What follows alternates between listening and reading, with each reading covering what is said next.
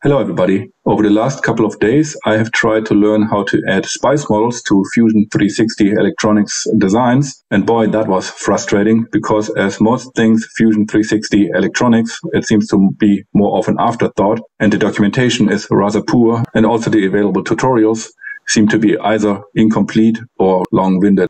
So what I have learned over the last couple of days I wanted to show in this video. So let's get started. Okay, so what I have here is a very simple circuit with a resistor and an LED and a power supply. And if I select all of those components here and say add SPICE model, it gives me this little warning here, and I say okay, I can see that most of all my components have no SPICE model associated with them, as indicated by those red exclamation marks here. So the first thing I can do, if I just go out of here and I right click on my resistor, Fusion is identifying this component here as a resistor, and in this case this is correct, and I can just say map, and it gives me some pins here for a resistor. This doesn't matter, but more importantly, if I go under the load model tab here, it says this is an intrinsic device, and an intrinsic device does not need any further user input. We can just accept it as is. So I can say okay and done, and now my resistor here has a SPICE model associated with it. Another way to add a SPICE model to a resistor would actually be to directly add it in the library. And of course, if I add a SPICE model in the library, then whenever I import my part from a library, then the SPICE model is already there. So let's do that as well.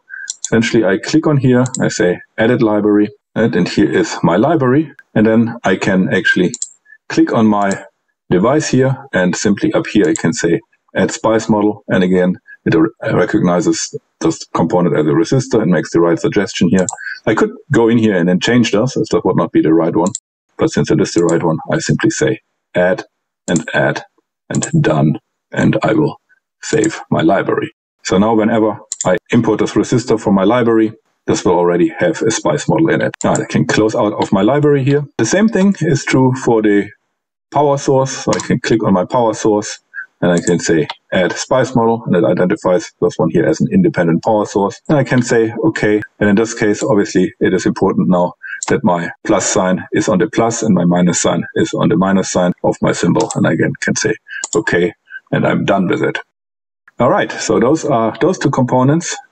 And then for the LED, if I right click on my LED and say add model, it also actually identifies this as a diode. But if I click on map, you can see now here this model type is a model card. And a model card, we need to load a model. So in this case, the model which we can associate with the diode is, well, I saved it here in my example folders, is this DMOD MDL model, which comes with Fusion, and you have to dig on your C drive to find those files. So somewhere deep inside of the file structure. So best thing is just to search your entire C drive for this particular model here.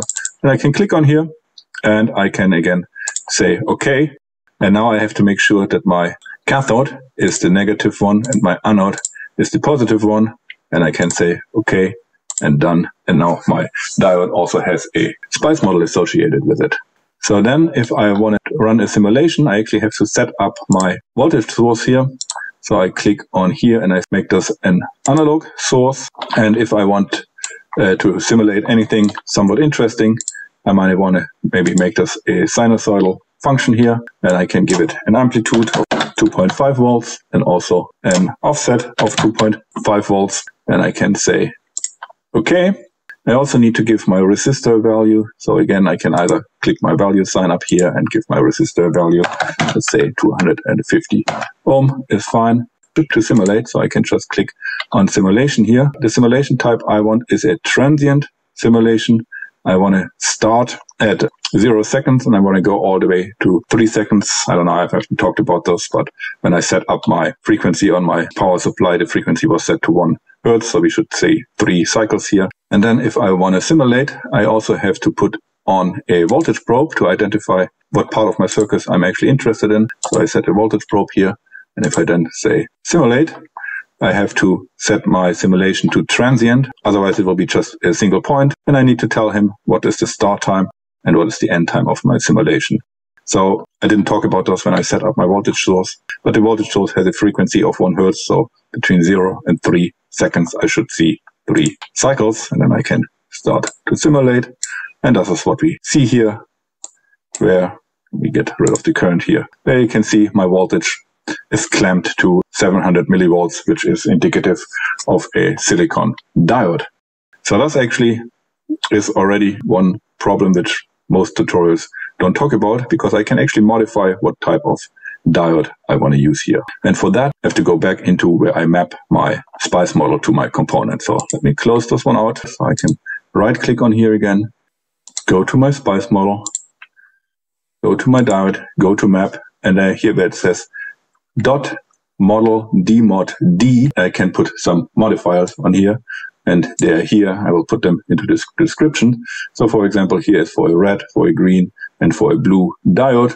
And maybe I'm grabbing the green diode here, so I need to grab those parameters here and simply copy them behind my diode model. I also need to get rid of some of those formattation signs here.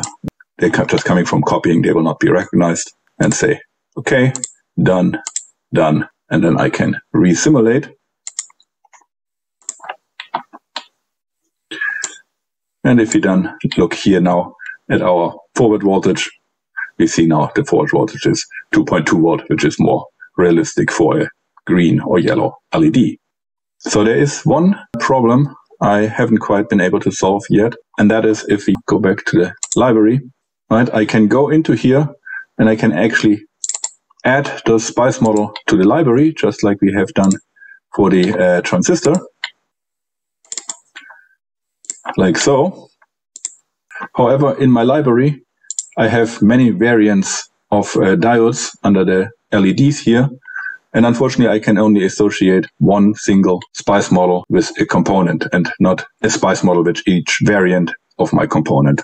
And hence, I will always have to go back in here and manually change the SPICE model depending on what color LED I pick out of here. Or of course, you also could organize your library in a way where each color LED is its separate component, but this is somewhat inconvenient. Anyhow, if anybody has a solution for it, please leave a comment, that would be great. Close it, and let's make a new circuit here by actually getting a couple more components. So let's add another voltage source right here. Move my diode up here a little bit. Oops. LED, you can stay here. That looks good enough. And let's actually get a transistor from here and put our transistor into our network. Okay, one more. Connect it to the gate here. Maybe all of this is pretty enough. My OCD will not allow me to stop here.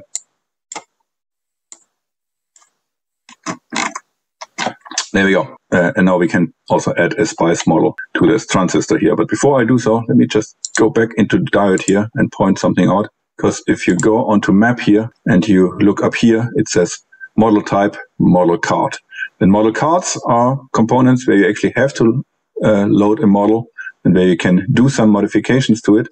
But for the transistor here, actually, I want to go and use a model from a manufacturer. So I can actually, first of all, show you one model I've downloaded from On Semiconductor. So if I go to On Semiconductor on their website and I simply search for the model number with SPICE, I'm getting this download link here. And if I download this link, you will see it will save it as a .mod file.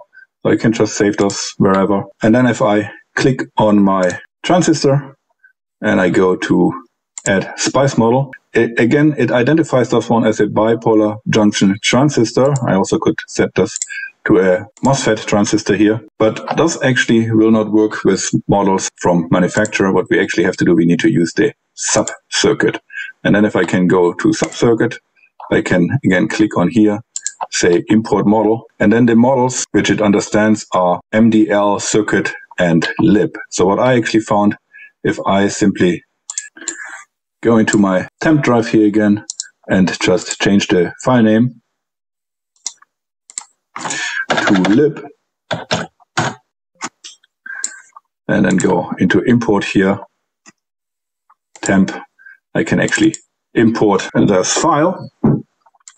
And if I click OK now, I actually get a warning. And the warning is the number of pins on the part 3 must match the number of pins on the model definition, which is 6.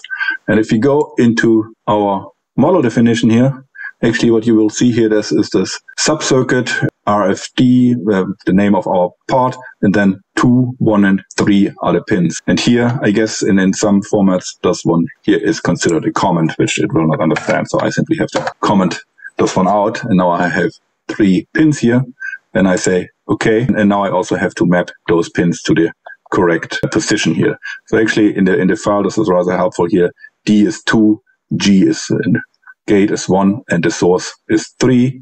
So I actually have to switch those two here around, and I can say, okay, and done. So with that, still have to set up my power sources. So let's make this one here actually a pure DC source. So let's make this, I don't know, 5 seems to be reasonable. And just make 0 and 0. Actually, we can probably do this a none set value. And this one here, we now want to turn into an analog source. I guess I don't have a spice model with it associated just yet. So I have to first map the source, done. And now if I click on here, I see analog source setup. I make this a sinusoidal source. Let's put an offset of 2.5 volts in here, an amplitude of 2.5 volts. The frequency is 1 Hertz. When I'm happy with that, I can say, okay.